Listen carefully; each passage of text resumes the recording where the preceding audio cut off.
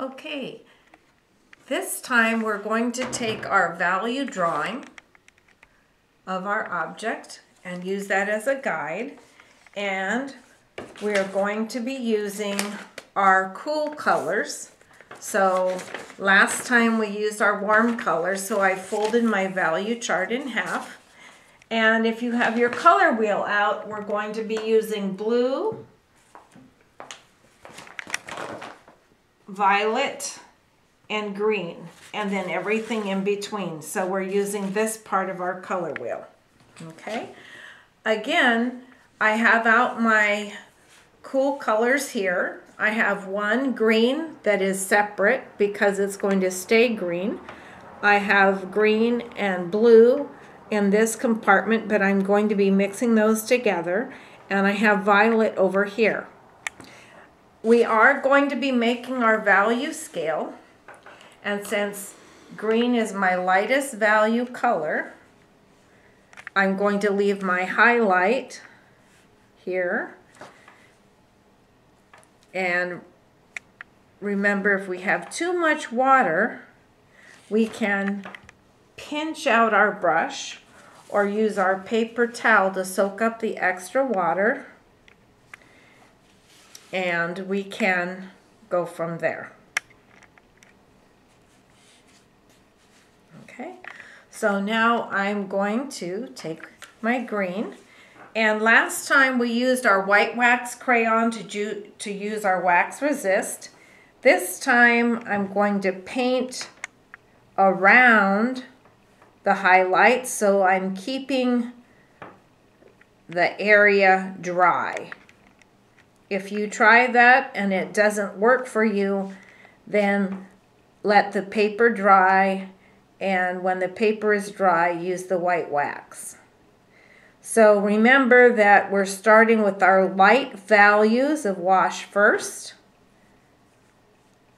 So it's really important to use plenty of water, and I'm pretty carefully going around where the highlights are to make sure that I don't accidentally paint over them. If my color is kind of dark, I can just use water from my water cup and move the pigment that's on my paper around.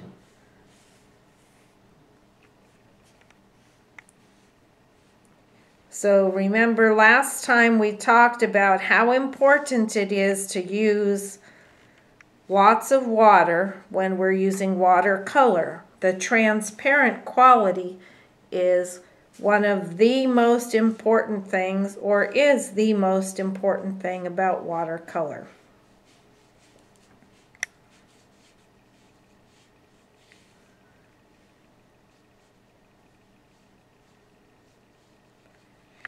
And last time I had trouble with my value scale being wet and brushing into it with my hands, so that's why I moved it to the top of the page this time.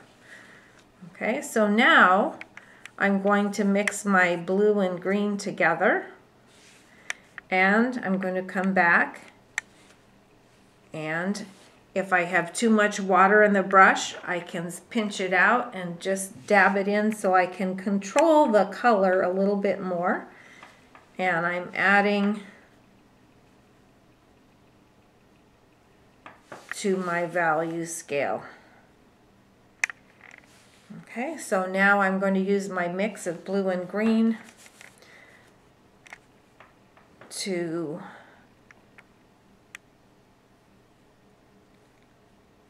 my next value. So I'm looking at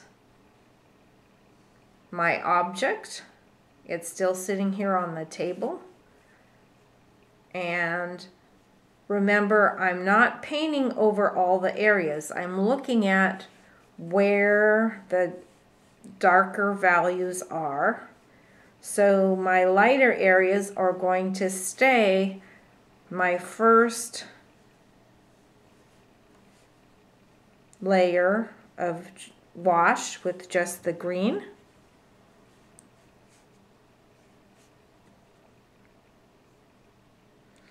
And I can control how much color is in my wash and how much water is in my wash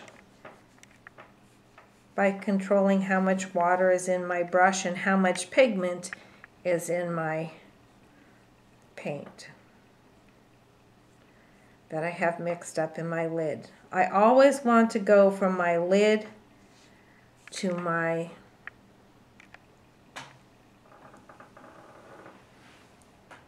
watercolor instead of from my paint tray to my painting. Okay. Now, you might notice that my paper is very, very wet. Okay? So we're about at the point where I need to let that dry so that I can control it. Remember, we're building up layers of washes. So what I have so far, you'll notice the paper is very shiny. It's very wet into wet. And very transparent.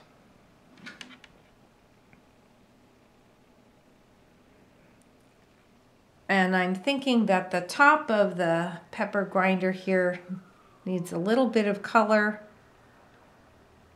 but I want to be sure that it is not too wet because I don't want this darker area to flow into it, so I'll go back and pick up some of that water. Okay, so I have 2 layers of wash, and now I have to let this dry probably for 30 minutes to 40 minutes, and then I can come back and add and build my values. 2 layers of wash is not enough. We have to, our goal is to use all of our values on our value scale, which means that we have to let this dry so that we can control where the highlights and where the shadows are going. Okay, so we'll let this dry and then we'll come back and do part 2.